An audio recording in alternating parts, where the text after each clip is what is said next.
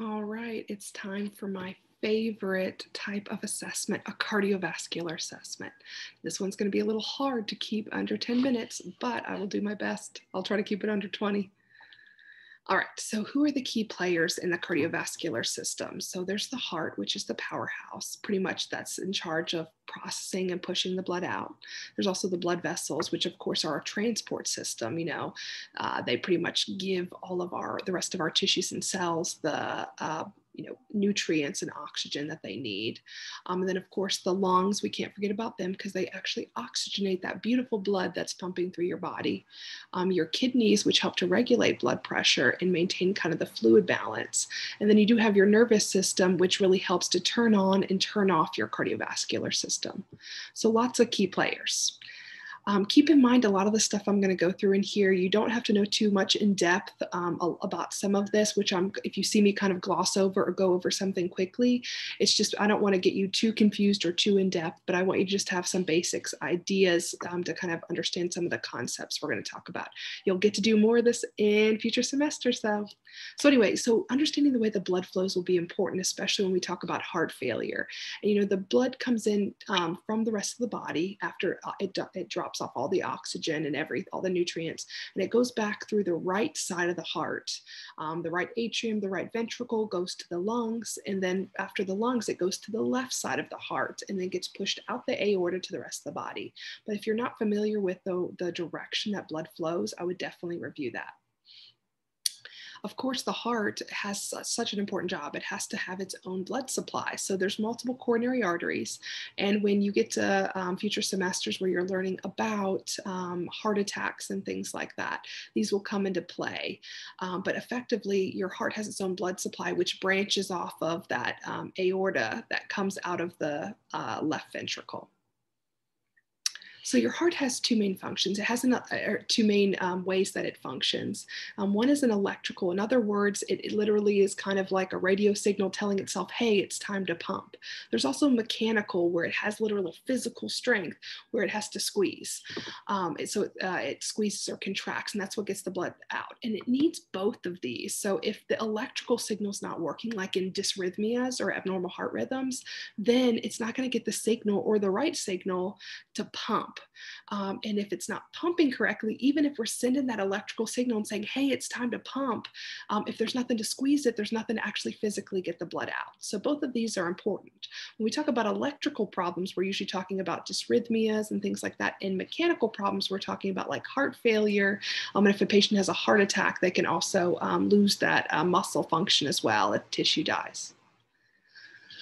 So what really are the big players? And this is some of the stuff I'm going to gloss over because I'm going to talk about it a little bit in class, but I also just want to kind of introduce you to some of these words. Everything in the heart is about cardiac output. In other words, cardiac output is about what amount of blood and nutrients and oxygen is getting out of the heart to supply the rest of the body.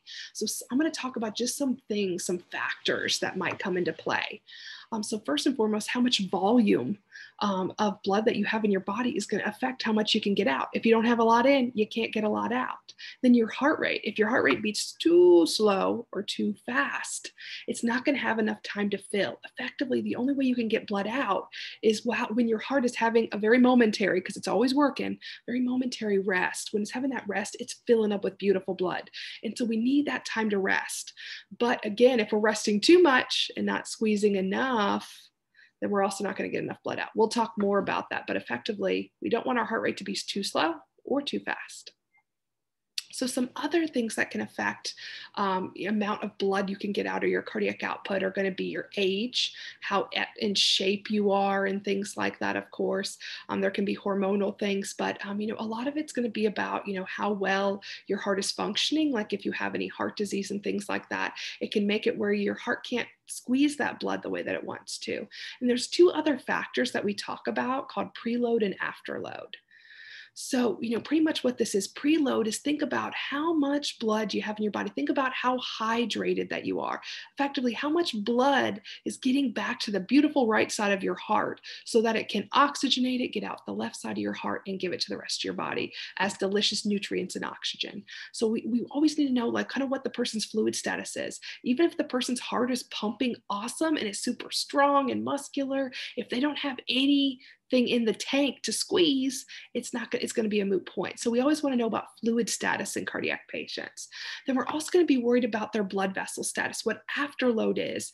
Afterload has nothing to do with the heart. It has to do with the blood vessels. It's pretty much, think about patients that have hypertension or other disorders that constrict their blood vessels, and think about trying to pour like a jug of milk into a funnel, a really skinny funnel. So if you have a big jug of milk, you can have tons of fluid, you could have tons of pressure, but if you're trying to pour milk into a skinny funnel, it's going to take longer and there's going to be a lot of resistance. So what afterload is how much resistance does the heart have to fight against to pump this beautiful blood to the rest of the body?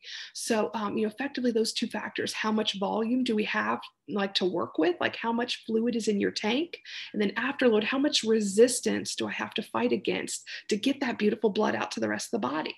So those are two factors that we're going to talk about. There's also a whole bunch of nervous system interaction. There's all these receptors. You hear about people passing out on the toilet. That's because the body is so smart, the cardiovascular system, and it compensates when they think there's too much pressure. But there's all these receptors that you have throughout your body called baroreceptors, chemoreceptors, and they're pretty much changing, responding to chemicals, to pressure, to any sort of, stimulus that's telling them, hey, something's not working right. And then it tells your cardiovascular system, since it's a boss, hey, this is what you need to do. Here, we need to fix this. So just realize you don't need to know these in depth, but just understand there's a lot of chemicals and receptors in your body that are helping your cardiovascular system to respond. Of course, there's also the blood vessels, and there's arteries and veins. And arteries, we'll talk about here in a second. But that's that oxygen-rich blood, and then veins are after they all the oxygen, everything gets dropped off. It's the blood returning to the heart that's ready to get reoxygenated and go back out. So this is where a lot of the magic happens for, getting your tissues, everything that it needs to supply, and get you moving, get you thinking, get you wondering how crazy I am right now, in love with cardiac. That's all because you have beautiful arteries and veins. So, arteries are a more high pressure system. They're really, they have a different kind of makeup. They're very the kind of tissue that they're made of. They're much more strong, and they contract and they constrict and dilate in response to, it can be to medications, to those chemoreceptors and other things we just talked about.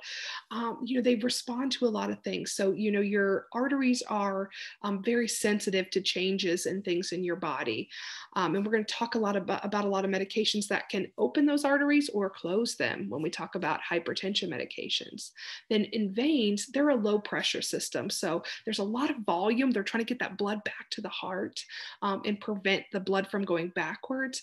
But pretty much they're less stressed. Like they're not responding to as much outer things. They're just pretty much a channel to get the blood back to the heart so that you can, reoxygenate it and get it somewhere else. And keep in mind with the veins, one thing to know is that veins, they need, since they're a low pressure, they don't have a lot of squeeze. The muscles in your legs do a lot of overdrive to kind of push and push that blood back up to your heart, since it's going against gravity a lot of the times. As we're walking and things like that, it literally squeezes to kind of keep blood flowing in the right direction and also get that blood back up to your heart. So this will come in play and be very important when we talk about blood clots and other venous disorders. So what kind of questions do we want to ask a cardiac patient? So first, of course, we want to ask them about symptoms that they're maybe not getting enough blood flow to their heart. So chest pain, shortness of breath, when does it happen? What makes it better or worse? Do they smoke or drink? How much and how often? Because smoking and drinking can very much negatively affect the heart. Have you noticed any swelling in your feet, ankles, or legs? This can be a sign of heart failure. If the body's not able to move blood in the right direction or move fluid in the right direction, then it can end up backing up. How many pillows do you sleep with at night? And this is something we talked about with respiratory, but effectively, if they are having to sleep on extra pillows, it might be that they are retaining fluid, or fluid's moving backwards, like in heart failure. And so that might be causing them to not be able to breathe adequately, especially when they're lying flat. So this can kind of tell us about how they're functioning with that. Do you wake up in the middle of the night having to urinate? That's another sign of heart failure. History of sleep apnea. Sleep apnea has very, very negative effects on your cardiac health.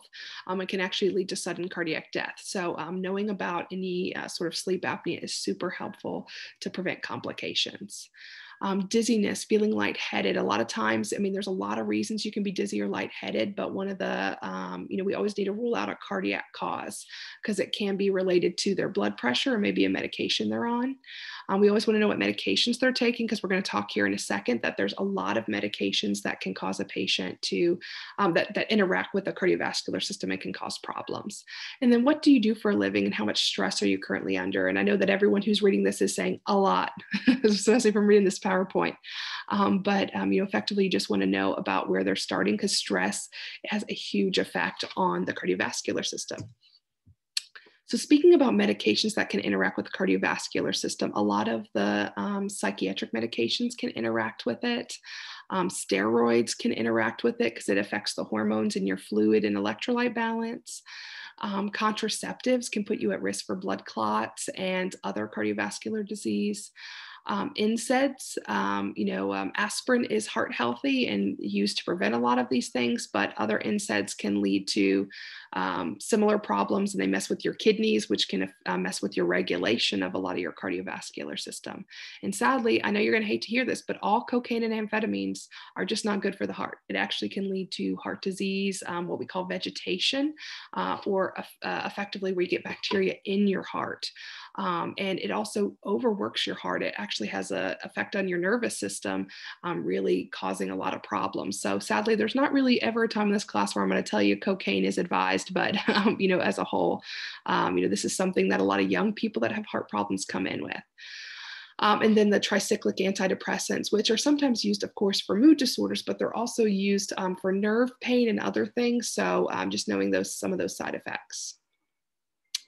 So, to start your physical assessment, you want to take the vital signs. You need to know what a normal blood pressure is, and there's the little table there for you. And it used to be 120/80 was normal, but now, 120/80 is actually considered pre-hypertension. If we're worried about, them, if they're feeling like dizzy, lightheaded, we'd usually like to get a set of orthostatic vitals, which means we kind of have them lay down, get their vital signs, sit up on the side of the bed, get their vital signs, stand up, get their vital signs, and see if there's a difference. That systolic blood pressure should not decrease by more than 20 points, and that heart rate should not increase by more than 20 points. So we're kind of looking at those numbers and making sure that the blood pressure is not going down and the heart rate's not going up when they change positions. It shouldn't be that big of a difference between those positions. A normal heart rate is 60 to 100. And less than 60 is not necessarily abnormal. We'll talk about it in class about how some people that's healthy and normal for them, but it just depends on the patient. And then the oxygen saturation, I know you guys always learn 95 and above, but for most people in the real world, 90 to 100 is normal. But, in perfect nursing school world, we want everyone to be above 95. But generally, SpO2 normal is seen as 92 to 100% is normal. And the normal respiratory rate is 12 to 20. So we also want to inspect their skin. Pale skin can be a sign they're not getting good blood flow. Is there any pulsations in the neck? Is there any JVD? Like in this picture, you can see this woman, she's got a very dilated neck vessel. That's usually a sign of heart failure or backup of fluid into the other blood vessels. Look at the chest. Is it symmetrical? Are there any abnormalities, any pulsations, drains devices they might have related to their cardiac system? And then we want to look at the fingers and see if there's clubbing or splinter hemorrhages. And I've got some pictures of those. So we want to look for, any sort of cyanosis. Are their fingers the color they're supposed to be? Are they pale? Are they blue? They really shouldn't be that. They should be warm, pink. And then also looking for signs of central cyanosis around their mouth for that blue color. And then looking at the fingers, splinter hemorrhages are a sign of poor perfusion to the fingers, as well as this clubbing. And this is that little test that you can do where you can put your fingers together and see. You should have a window where you can look, in between here and this little, there should be an angle where you can look through. But if you have clubbing, you're not going to have that angle. And that's just another sign of poor long-term perfusion.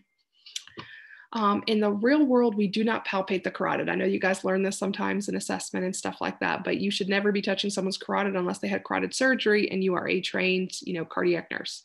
If you palpate the carotid, they can pass out, especially never palpate bilaterally at the same time. That's like just saying, here, let me cut off the blood flow to your brain.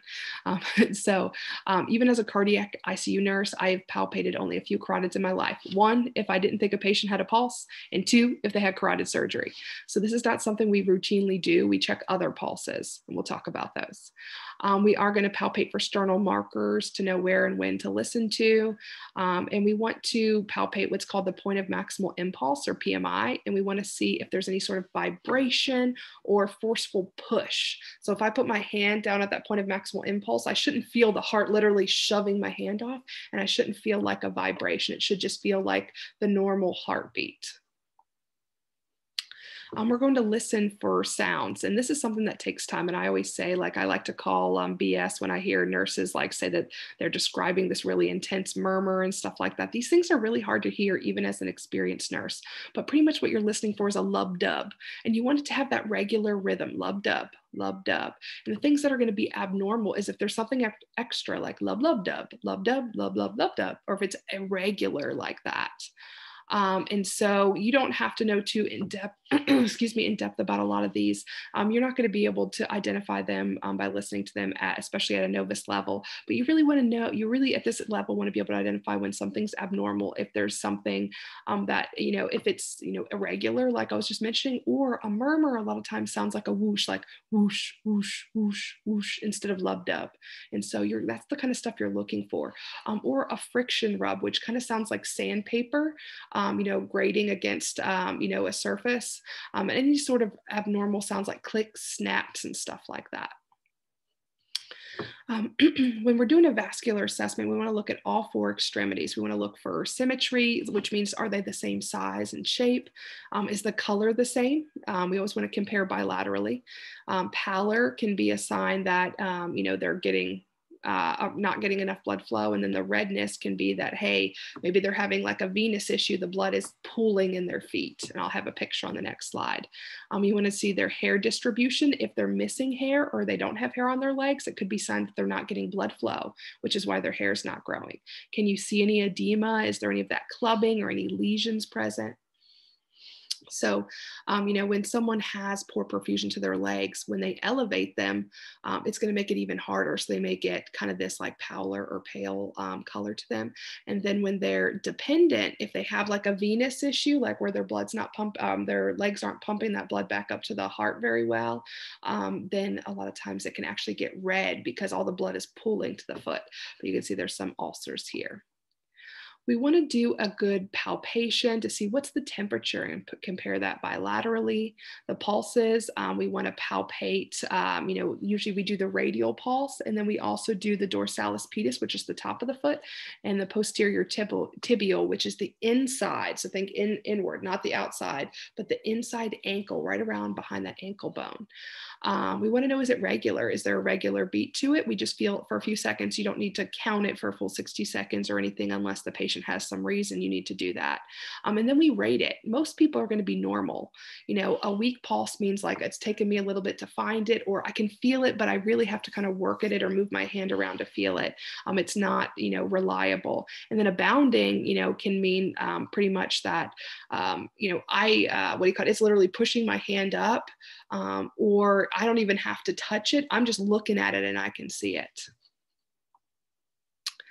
We also want to get capillary refill, which is where you push on the nail. And a lot of people think you have to push on just the nail. You can look, as long as you're pushing on the fingertip, you can, some people have really nasty nails in the hospital. You can just point on the, put your push down on the outside of the finger. And just what you're looking for is a return of color. It should turn white because you're putting pressure. And then when you let go, it should return to that pink color. That pretty much tells you you're getting blood flow. And then pitting and non-pitting edema. So like if I have edema and I push into someone's leg and let go, if my finger mark is still there, that's pitting edema. Whereas other edema, like my finger marks don't stay in it, but I can tell that it's swollen. And then I rate it. Is it just trace, like a little bit, just barely there? Is it mild? Is it moderate or severe? So this is kind of a picture of some pitting edema versus some just regular edema that's maybe non-pitting. So there's also a lot of diagnostic tests. So we want to understand that there's some cardiac biomarkers which show damage to the heart, troponin and CKMB, which pretty much says, hey, part of the heart cells are dying, which in that sad story, heart cells should never die. There's also the BNP, and don't get this confused with the BM as in Mark P. So BN as in Nancy P is, pretty much telling us about fluid volume status. Is there excess stretch or fluid on the heart? And we do this as a measure to look for heart failure, to see if the patient's overloaded or if they're in an acute heart failure exacerbation. We also want to check lipid levels, the HDL, LDL, triglycerides, and cholesterol. And for all of these, the LDL, triglycerides, and total cholesterol, we want them to be low. The HDL, it's the H, remember H for healthy. We actually want those to be high. So HDLs we want to be high, LDLs we want to be low. Other labs, we might get kidney function testing or some electrolytes. We might also get some imaging, so a chest x-ray, see is the heart in the right place, how big is it, an electrocardiogram, and it's going to tell us the electricity of the heart, so it's going to tell us what's the rhythm, is the heart sending the correct electrical signals. An echocardiogram is a visualization of the heart's pumping, so that's going to be more of looking at the mechanical function of the heart. Are the valves working? How much blood in the heart is able to get out? Is there any infection? And there's what's called a TEE, a transesophageal echocardiogram versus a TTE, which is a transthoracic echocardiogram. So one is they go in with a scope, that's the TEE, they go in with a scope and they look at the heart through the esophagus. How cool is that? And then there's the TTE, which is the one you probably see most of the time, which is where they kind of turn them on their left side and look at their heart from the outside. There's also stress testing, which there's like you can take, you can be given a medication or put on a treadmill depending on your abilities and see what happens when the heart gets stressed. And there's also like recorders. Sometimes, you're at the doctor and you swear something's going on, but they can't seem to catch it. They can't seem to see that it's happening. So, pretty much what a Holter monitor or a loop recorder does is it kind of monitors your heart when you're not at the doctor's for, a period of time to see if you're having any abnormalities. A 6-minute walk test is telling you like your activity tolerance, how that's going. And then we also do ultrasounds of the peripheral extremities to look for blood clots and for overall blood flow. So this is kind of, a side-by-side of a normal and abnormal chest x-ray. Can you tell which one is normal? This one's more normal. So look at this big heart. Look at how much of that lung that heart is taken up. This is a heart failure patient. We'll talk more about that. Then these are some other devices. Here's an EKG. Here's someone getting an echo. It's one of those external echoes, and then some stress testing and Holter monitors and things like that to record the rhythm that the person's in, just to kind of give you a visual. There's also procedures that you can have done to your heart. We'll talk a lot about the cardiac catheterization, which is where we can go in and just look to see what's going on. How well is the heart getting perfused? Is there blockages? We can also perform interventions. The specific one, the type of catheterization that's specific to the coronary arteries is called coronary angiography. There's also, if the electrical system is having a problem, we can do EP studies or electrophysiology studies where they can literally burn off pathways. If your heart's not sending a cool signal, they can kind of try to change it or reset it. And then there's cardiac surgery, valve replacements, open heart surgeries. For arterial disease in the legs, they can do a bypass where they bypass a blood vessel that's maybe blocked. And then if you're having a lot of blood clots, they can also put in what's called an IVC filter. So this is just a picture of before and after. You can see there's a big old blockage here with this circle, and look what happens. Beautiful, the things they can do in the cath lab. So yeah, and this is just kind of showing some different pictures of some different procedures in cath lab, and they effectively are going in and trying to restore blood flow to the most important organ in your body, your heart. And so just some pictures of some different things they can do. They have really cool valve replacements these days that you can go in without even cutting the person's chest open. You can go in and replace that valve. Here's the femoral popliteal bypass surgery, and this is a CABG and a IVC filter placement. This is the old traditional valve replacement, but a lot of the stuff you're not going to get into till later semesters, but I just wanted to show it to you because it's so cool. Don't worry, I'll narrow down the stuff that's important to know at this level. And that's all I got. And I kept it under 25 minutes, which I say is pretty darn good. So thanks so much for listening to me. And I'll see you for some fun in cardiac class. Bye.